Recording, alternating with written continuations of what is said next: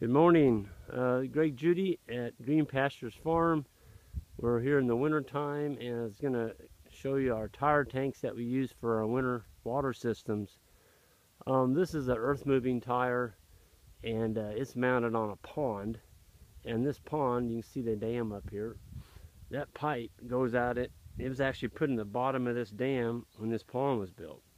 And the first thing that I did was right there where those two stakes are, there is a shut off. So I can actually shut this tank off when I'm not using it. And it's got an 1.5 inch brass valve in there. So it's got an 1.5 inch flow of water coming out. That cow sitting there drinking is taking out, I don't know, probably 5 gallons maybe. Well, there's an 1.5 inch flow continually feeding that thing right back full. And so on a hot day, that thing will hold about 800 gallons. It's a big tank. It's a big tire. The key to a tire tank is to make sure you put gravel around it. And before you put the gravel down, don't even waste your gravel unless you're going to put geotextile underneath it. Geotextile is like a polyethylene fabric, and it's really good stuff. You can find it at these, anybody that does construction, you can buy it in 480-foot rolls. It's 12 foot wide. And you notice this tank, I only came out about 8 foot. All the way around it with rock. Well, then I put landscaping timbers and I staked it. This thing's been in for, let's see, 16 years. And folks, that's one load of rock when I built it. I've never put another load of rock down. And the reason that rock is still there is these landscaping timbers. Those are big old cedars when I put them in there. The grass has almost covered them up now. But it's still holding that rock in there.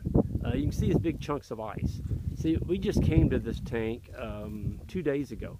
And so this tire tank actually saw -25 below zero.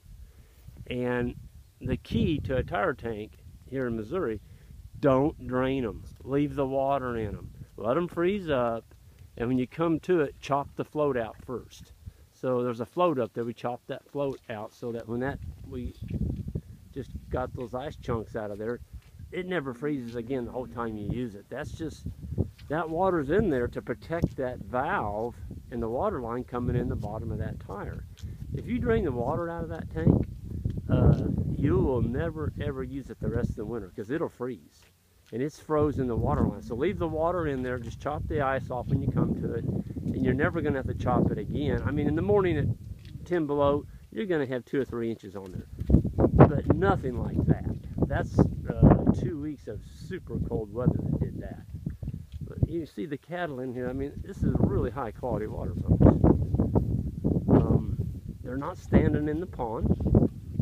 It's muddy out here. Look what they're standing on. You see them standing in any mud? Do they have mud up in on their legs?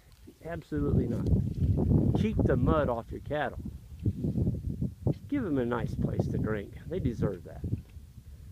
These pipes going over the top, those white pipes, that's fiberglass rods. That's to keep a cow from knocking a calf in there. It also keeps the cow from climbing into that dude. On a real hot summer day, I've seen cattle climb into tanks and they'll break that valve off. So they're a big animal. They get in there and you know they can't. It's so deep you can't see the bottom of it. But there is a drain in there. I've got a drain in the very bottom. There you can see the top of, there's a cap on it. You can take that cap off, and in the springtime and in the middle of summer, just pull that and drain your tank and clean it out. If you don't put a drain on it, you don't have any way to clean it. So yeah, the cattle are doing well. They get good clean water. They're standing on a good solid surface. And you know, life is good for these cattle. They're enjoying the wintertime. This is Greg Judy signing off. Everyone have a great day. Thank you.